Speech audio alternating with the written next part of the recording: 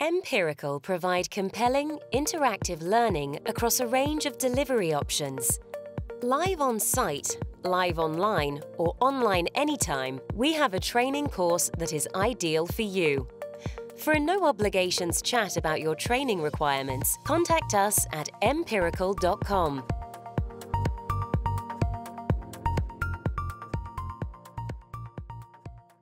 In this session, we're going to take a look at some of the fundamentals of the LTE architecture by first looking at some of the driving factors behind LTE. We'll then move on to look at the LTE network architecture itself.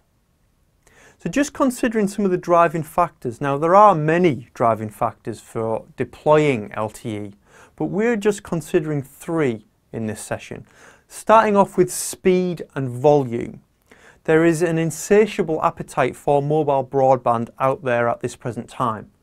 High capacity and high data rates. And with respect to data rates, from a downlink perspective, with the latest LTE advanced specifications, theoretically, we're looking at about 3 gigabits per second in the downlink. Now, the practical reality of this is completely different. LTE advanced is in its infancy. But there are many other factors which contribute to the ultimate downlink data rate that a subscriber would expect to receive. And those factors will gradually diminish that data rate till we get down to the reality. The reality of downlink data rate in LTE around about the 50 megabits per second mark, could be higher, could be lower. It depends on many different factors in the network. But in these early days of LTE, even with a 50 megabits per second connection, I would ask, well, what services actually need 50 megabits per second in the first instance? Indeed, even if we just get 20 megabits per second, there are not many services which demand such a high data rate. It's not just about speed though. Volume is significant as well. And this diagram shows the prolific rise in data volumes that are passing over LTE and indeed mobile networks in general. You can see that that rise is set to increase significantly, largely attributed to things like video-based services. So it's not just about delivering speed in the network, LTE is about delivering capacity as well. Another significant factor associated with deploying LTE though is the general move towards IP services, whether that's things like voice over IP, IPTV, or indeed instant messaging over IP. Well, in all those cases, and in LTE in general, all services are IP based. So all services arriving at and leaving the LTE mobile device arrive and leave as IP packets. Now, the whole migration to IP has been in evidence across the past decade in cellular networks. Moving towards IP transport networks gives cost savings to the service provider ultimately. The final driving factor that we're going to briefly discuss is network optimization. As you can see from the diagram, LTE affects the network in general in a lot of different areas. And these areas can ultimately lead to cost savings for the service provider. Whether it's optimizing the way in which traffic is transported around the network, or whether it's optimizing from a policy control perspective how network resources are actually used. In all of these scenarios, they all have a positive influence on network optimization. So let's take a look at the LTE network architecture itself. Now, LTE is designed to provide connectivity between a user equipment and a packet data network of some description. So in early LTE deployments, that's generally the public internet. But it could just as well be a corporate LAN of some description, or indeed an IP multimedia subsystem. And this is what you'd expect to see for voice over LTE services. So where traditionally GPRS would provide that connectivity, LTE steps in. And there are two areas of the network at the highest level that we can consider for LTE. Those would be the RAN, which is called the Evolved Universal Terrestrial Radio Access Network, or EUTRAN, and the core, the EPC, or Evolved Packet Core. Collectively, they form our LTE network. Now, in terms of what's in these different network elements, in the RAN, we encounter the Evolved Node B, and this is the only element that you'd expect to see in the EUTRAN.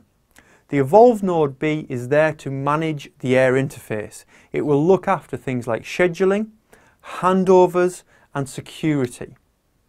As we move closer to the network, we encounter the first Evolved Packet Core device. This is the serving gateway, and this is for anchored mobility between the EUTRAN and the EPC.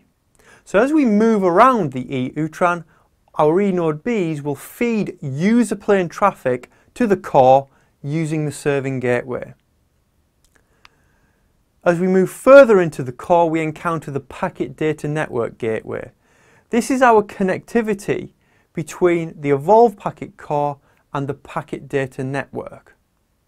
And collectively, the eNode B, the serving gateway, and the PDN gateway form our user plane, as we will see shortly. So this is all user plane orientated at this time.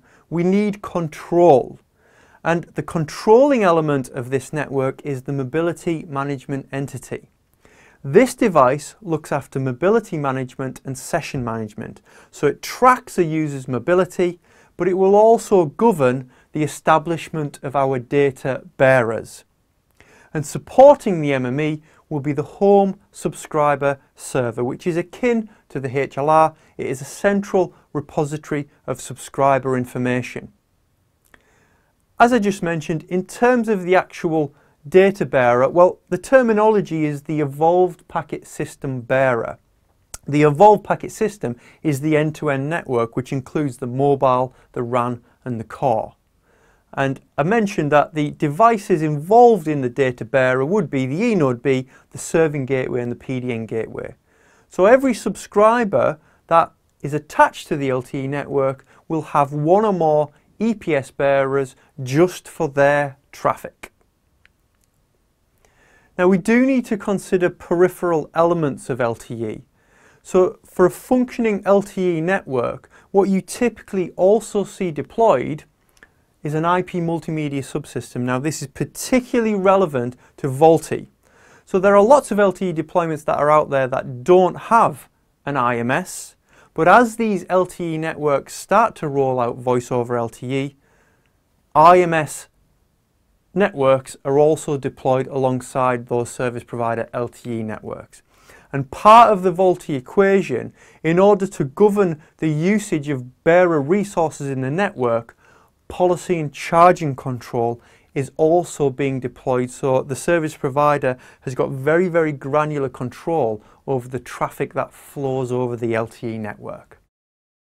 So just in summary then, we talked about some of the driving factors for LTE in this session, and they included the whole notion of accommodating the vast speed and volume requirements that are out there today. We also talked about the whole concept of migration towards IP-based services and the notion of network optimization.